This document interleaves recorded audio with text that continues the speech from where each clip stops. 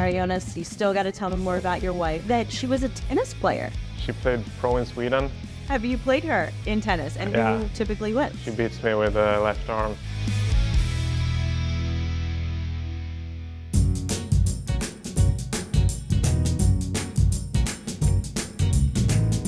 Welcome to another episode of New in Blue. I'm Gabby Shirley here with Jonas Johansson, a goaltender for the Tampa Bay Lightning. Thank you for joining us today. Thank you for having me.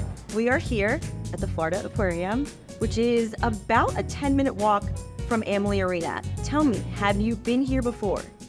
I have actually, yeah. We visited like 2 weeks ago. We walked past it a few times and I had to go in someday. So yeah, it's a great spot. So you already toured this place. Was there one particular attraction that you really liked? I liked all of it, I think. The stuff behind us now is pretty cool, I think. I don't know, I just get interested by that. So if I catch you looking behind us, I mean, it's okay. It's okay, the fish are pretty cool. All right, so Jonas, you gotta tell me, have you had a chance in your short time here in Tampa, also look at this. I'm gonna get distracted. Yeah. Have you had a chance to explore this city yet? Yeah, we've been pretty busy with the hockey, obviously, but try to do stuff on our off days to see the city and see the neighborhood, and yeah, we love it so far. It's really, really great. Have you visited any other spots that stick out to you aside from this aquarium? Before training camp started, we visited Anna Maria Island down south, which was really nice. We visited a couple of dog beaches with our dog, so yeah, that's about it. And then this downtown area with the river walk and stuff. So you might have just touched on it, but can you tell us what you like to do when you're not stuck inside at an arena? I just try to spend time with me and my wife and my dog.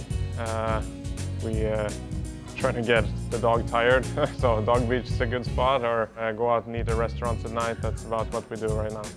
Now, this is perhaps an off-season activity, but of course, I looked at your Instagram. Lots of pictures with you and fish. Are you an avid fisherman? Yeah, I think so. I haven't been able to do it here yet, but I would love to try it sometime. What do you fish for? Back home it's mostly pike or perch, or we go up in the mountains and we fly fish for trout and char and stuff. So yeah, not what we have here really. This is a little more exotic, but I would love to try it out sometime. Now, this might have been a one and done thing, but I also saw you ice fishing. And I always think that that is so interesting. I've never done it. Can you please tell me about that? We did a lot of that when I was growing up as a kid. I think it was just a great activity. You can just drill a bunch of holes in the ice and put out this, I don't even know what to call it. You put like one rod in each hole, and you can just sit by the fire, you can skate, you can ski on the ice for the whole day, and then once in a while you get a fish and it's just an extra high. So it's a great activity as a kid, and it's also one that stuck with me growing up. So you were skating when it was slow, no fish biting, and then you would see the rod move and you would have a fish. Yeah, kind of. You would be the fastest one to the hole if you had your skates on. So that's also, yeah, I mean, it's just a lot of fun, everything with that. Now you got to be honest with me. Does your wife like to participate in these outdoorsy activities with you? I just met her a second ago. Yeah, no, she loves it. That's probably one of the big reasons we get along so good together. We have kind of the same hobbies. She doesn't come on the long fishing trips, but we, every summer back home, at least once every summer, we go up north and we stay in a cabin and just living out in the outdoors, you know. What can you tell us about your wife? She's great. She's the biggest supporter of me, and she's always there for me, always got my back. A lot of ups and downs through the past years. We moved around a lot, but now we feel like we're in a great spot. We got a great home back home in Sweden. We got a great family. We're starting a great family here, and we're in a great spot here in Tampa, so life is good right now, for sure. All right, Jonas, you still got to tell me more about your wife. Am I correct in thinking that she was a tennis player? Yeah, that's right. She played pro in Sweden for a few years, and it really runs in her family. Her dad and the brother play, so their whole family is really racket sports enthusiasts. So I will get I will get beaten in any racket sport, really. Have you played her in tennis, and who typically wins? She beats me with the left arm, so it's not really much to talk about there. And along those same lines, though, perhaps another reason she's not playing too much tennis. Are you guys expecting your first baby? Yeah, we are. If everything goes well, we're gonna get a baby girl in February. So that's exciting. What are your emotions surrounding that? I mean, it's really everything you think about when you're at home. It's a lot of preparation going into it. I mean, both of us are really excited, and it's all you think about, really. Now you mentioned that she has been your greatest support system.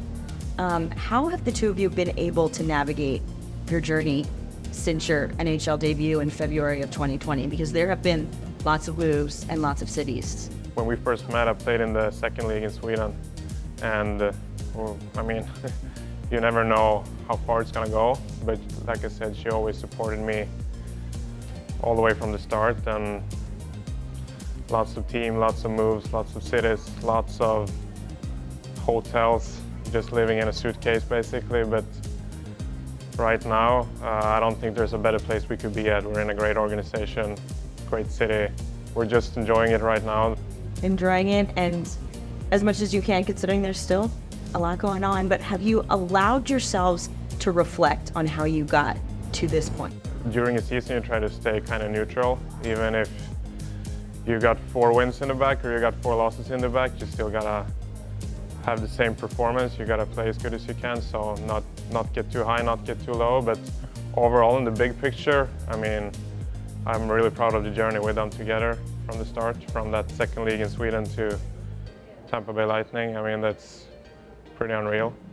But right now, for the moment, we're just taking it day by day, game by game. And yeah, it's a long year, so we're gonna have fun with it too.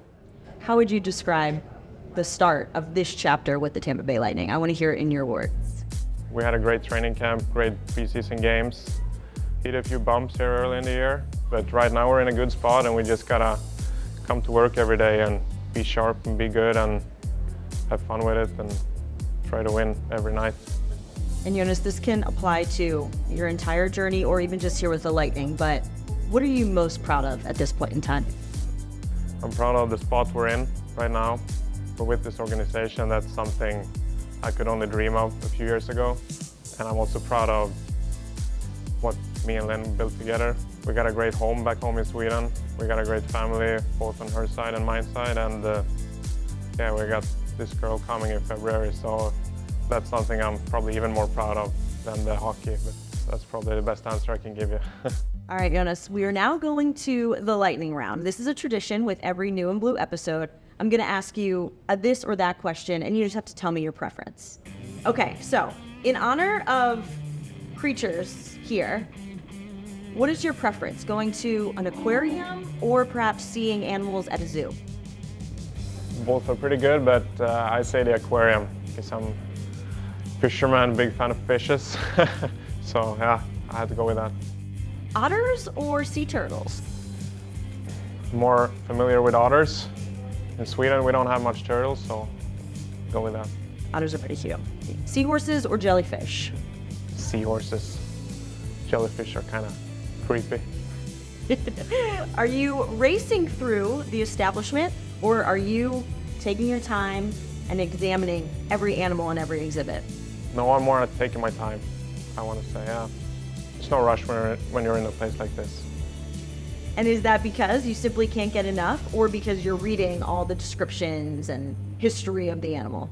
I can read some weird history notes, but also can just get stuck on a glass wall like this. You can just get stuck here. You're doing a good job not getting too distracted. Thank you. Okay, are you pulling out your phone, or are pictures and videos just worthless? They don't do it justice. I take way too little photos. I wish I took more, but my wife takes more pictures, so that's good. I can look at her phone. When you are touring an aquarium, are you getting a snack, or are you just all business focused on the exhibits? No, I'm more I do the exhibits first, and then we go for a snack. Are you buying a souvenir, or is the gift shop not even on your radar? No, not really. Not really. If we were to buy something, it would be for a dog or for someone else.